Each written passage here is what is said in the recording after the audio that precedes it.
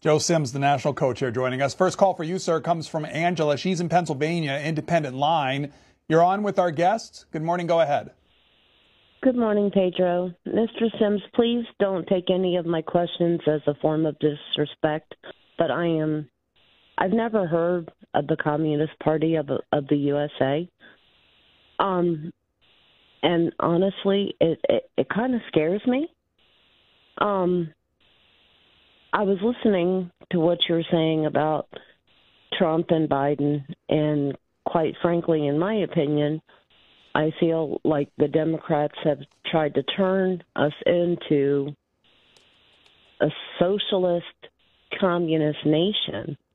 I mean, I don't want to be controlled by the government, and I respect your rights to organize and to speech, and I don't want my rights stifled.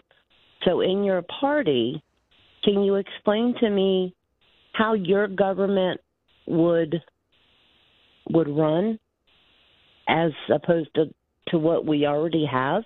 Because I believe in my Second Amendment. I have a gun to protect myself from a tyrannical government and to defend my home.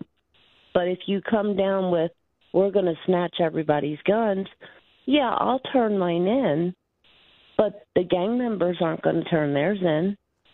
So therefore, you're putting me at risk on that one.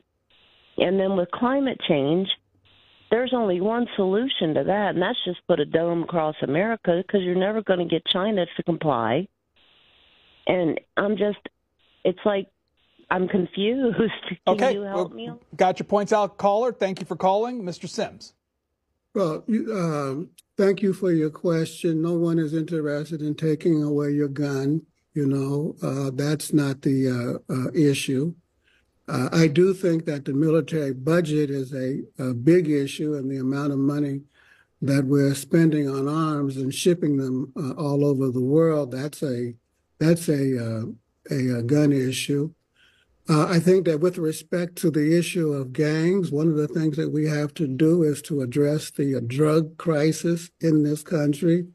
A lot of the gangs are organized around the distribution of illegal substances. And I think that we have to take a public health approach to it. The Communist Party is not in favor of big government. That's not what we stand for. We stand for the right of ordinary, working class people like yourself to have the right to have control over your lives, to control over what you produce and to control how that is distributed, So it's not about restricting people's rights. It's about empowering working people to be able to control our own destinies. I don't think that at this day and time, we need filthy, rich people who really don't produce anything determining how the country is run and what we're able to see on television and listen to on the radio or hear in social media. And that is what is increasingly the case. The mass media is increasingly controlled by international financial and media conglomerates. Not a good thing. That needs to be democratized, and the party, stands for that kind of international cooperation to make that happen. And I think that with respect to China, I believe that the Chinese people and their leadership want their children and their grandchildren to be able to breathe and live free of environmental pollution and toxic waste and so on and so forth.